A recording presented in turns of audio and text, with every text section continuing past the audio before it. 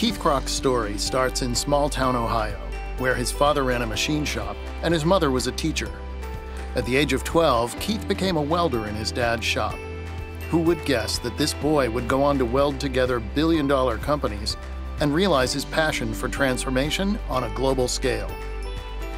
Keith's father encouraged him to study engineering so he could help grow the family business.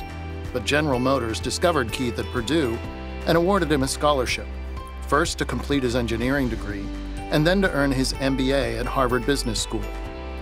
After graduation, Keith became GM's youngest vice president and led the formation of GMF Robotics, a joint venture that's become the largest robotics company in the world.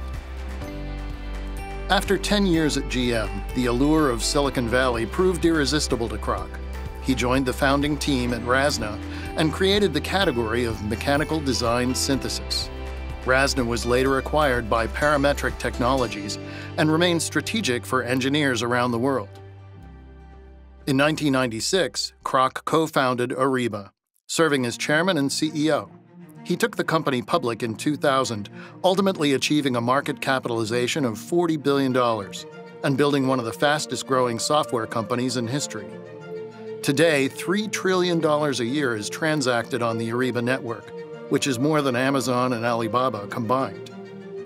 After tremendous success, Krach chose to give back to an organization that helped him as a young leader. Krach became Grand Consul of Sigma Chi and launched a bold vision to transform the fraternity from a social organization to one focused on building character and next-generation leadership. After Sigma Chi, Krach became chairman of Purdue University's Board of Trustees, where he recruited Mitch Daniels, the 49th governor of Indiana, to serve as president of the university. Together, they dramatically redefined education with the formation of online Purdue University Global. Purdue has set a powerful example addressing the nation's student debt crisis, with no tuition increases in 7 years. In 2009, Krach launched another transformation in the world of commerce at DocuSign. As chairman and CEO, Krach created the category of digital transaction management and built the DocuSign Global Trust Network with more than 400,000 companies and 400 million users in 188 countries. Krach made DocuSign a verb, empowering anyone to transact anything, anytime, anywhere, on any device, securely.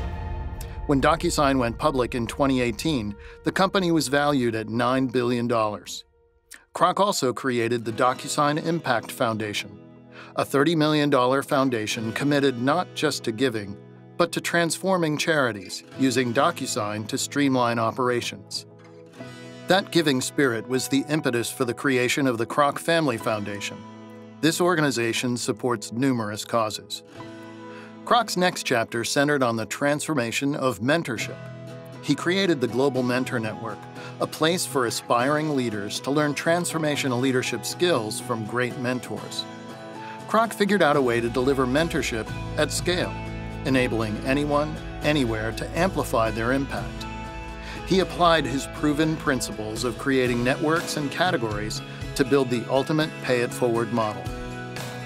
When the U.S. government asked Krach to serve his country, he answered the call. In June of 2019, Krach took the oath of office as Undersecretary of State for Economic Growth, Energy, and the Environment. Today, he is strengthening our partnerships with friends and allies, leveraging the innovation and resources of the private sector while amplifying the moral high ground of our American values, because he understands that in order to prevail, we must play the game better and take economic statecraft to the next level.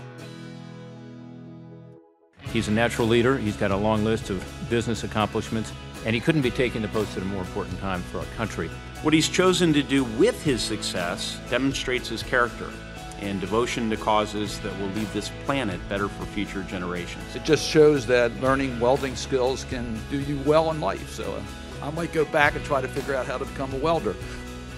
My life's work has been focused on creating innovative companies by building high-performance teams and then empowering them to pursue opportunities and accomplish things they never imagined possible.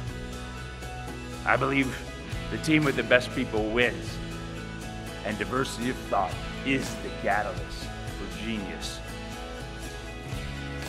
This bodes well for the E-Team and the American team in our noble pursuit of global economic security.